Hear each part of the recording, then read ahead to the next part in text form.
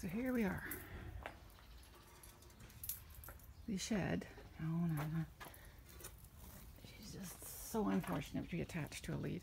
The shed is now empty. You were never able to see in there before because it was jam-packed. Do you see all the... That is from raccoons and stuff back in there. This is where they stopped last night. They refused to do any more. So the rest of the shed will get knocked over and dragged away by the people who are rebuilding the carport. And they'll put a concrete slab here of some sort. So here's the driveway. And there's the old shed. Doors got knocked off yesterday. Well, the one door got knocked off. The one's still here. And all day long they were, all afternoon long at least, they were tearing everything out and putting it in here. Well, some stuff got rescued. Some stuff weathered being in there remarkably well. For example, I have tiles that are going to be my backsplash in the kitchen. So those got rescued. See more down there? Tiles. It's from our old house, left over. And still very good. So those will get used.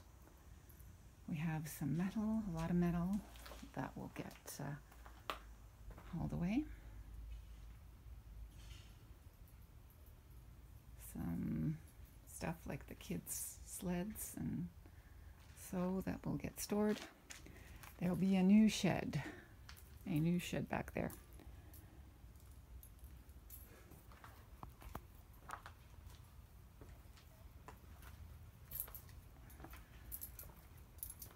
Don't get stuck. You know, how do you know, right? You don't know what's going to get you stuck and what's not going to get you stuck. She just wants to go inside. We went for a nice walk this morning. I found something at a garage sale, of course.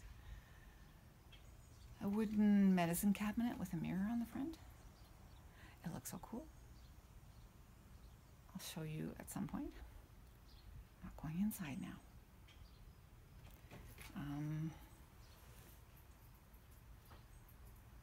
The kids have gone off to square one.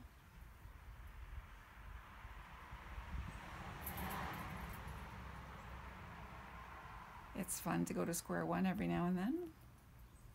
Every few years. Once a year, I think, is cool. Or more, I don't know. Whatever. I didn't need to go.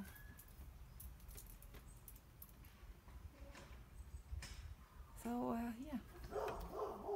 That's how it stands right now. Hey, Nana? That's how it stands right now. Right?